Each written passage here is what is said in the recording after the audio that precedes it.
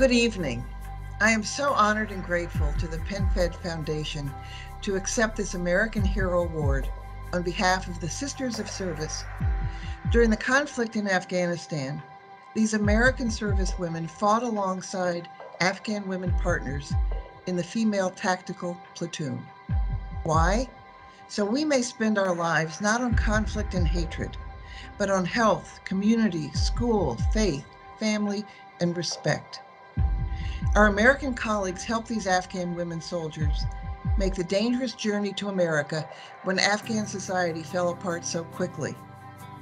Their escape is thanks to the brazen intervention of then PenFed Foundation President General Nicholson, Jennifer Griffin of Fox News, acting as herself, not as a journalist, Queen's Counsel Noreen MacDonald, Chairman of the Joint Chiefs, General Mark Milley, and General Joe Votel and our many brave soldiers at Kabul Airport.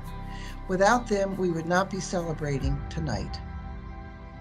Hunted by the Taliban, the Afghan female tactical platoon came to the safety of America with nothing except the warmth, greeting, and organization of the Sisters of Service, and a fierce determination to launch new lives.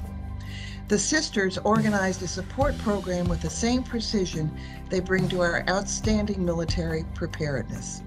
This amazing group of women, including Jackie, Mary Kay, Tam, Katie, Rebecca, Malia, Christy, Ruthie, and their colleagues throughout the country, are devoting massive amounts of hours to help these Afghan women find housing, clothing, schools, language classes, transport, places to work.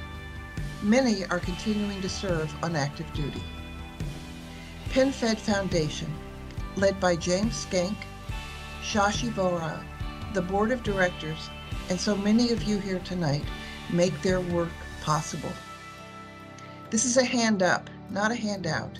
The American sisters work with the greatest respect and admiration for these Afghan women who step forward in a culture that does not encourage action, let alone leadership, by women.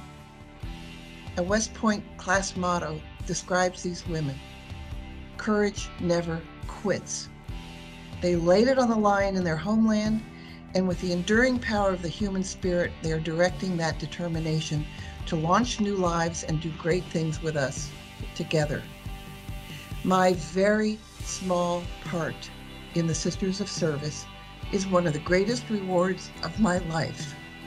Does anyone have a car or two they want to donate? Because these women are going to work. I am humbled to accept this American Hero Award on behalf of us all. Thank you.